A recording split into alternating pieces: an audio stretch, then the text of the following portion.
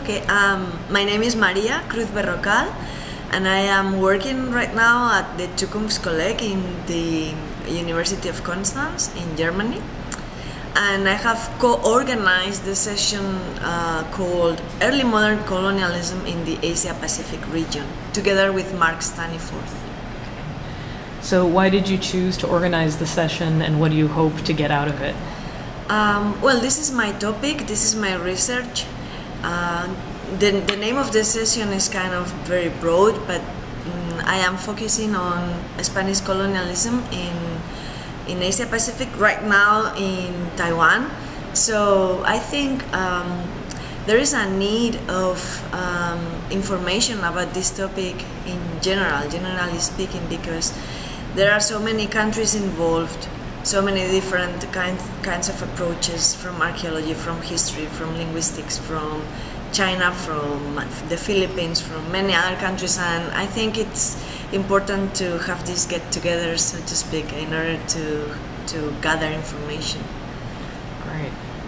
So what do you hope to see accomplished in your research area as represented by the papers that are going to be presented?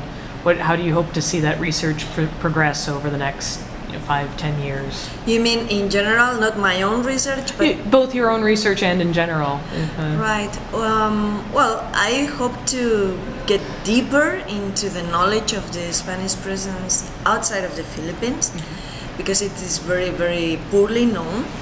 Even within the Philippines, sometimes it is poorly known.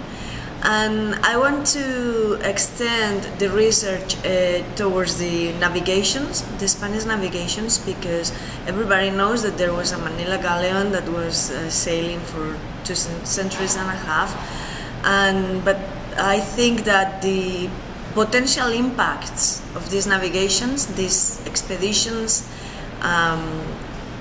is not well understood yet. And that's how that's the way I want to go forward. And I want to, I'm trying to put together a project which kind of build digital platform, so to say, to put together the written sources and make them available for researchers from archaeology, because many times archaeologists, I am an archaeologist, we don't know the written sources as deep as we should, especially if they are in a different language. And so I think this is an important issue to tackle. Also put together different kinds of evidence coming from archaeology, for instance demographic impacts, because they are very subtle and we need different ways to, methodologically speaking, deal with this kind of evidence in many different archipelagos, from Melanesia to Micronesia, even Polynesia. And well, that's the way I want to go. I'm still thinking. And what are some of the biggest challenges that your research is facing? Right now, there is a big issue, of course, working in Taiwan, which is the Taiwanese academy, which is completely apart from, we don't know at all what they are working on, because they don't tend to publish in English at all, and they have their own ways of thinking of things. So that's a big challenge, because I've been trying my site in Taiwan. We are working with the entire archaeological sequence, so we have the Neolithic, the Iron Age, and then the European settlement, and then the Chinese Qing dynasty people coming to Taiwan, and then the Japanese colony. So we have everything. And of course there is a lot of knowledge that they have accumulated in the last years, because they have made a lot of archaeology in Taiwan in the last years, but it's very difficult to reach this knowledge. And so that's a big challenge. And of course I'm learning Chinese, but it's going to take a while. And they write in Chinese, but they also have different ways to look at things and to explain the archaeological record. And so I think that's a challenge. And then of course there is the other challenge on the other side of the equation, so to say, which is the Anglo-American Academy, because they have been dominating the study of archaeology and anthropology in the Pacific. In Spain we don't have a tradition in Pacific studies, which is nonsense, but we don't. So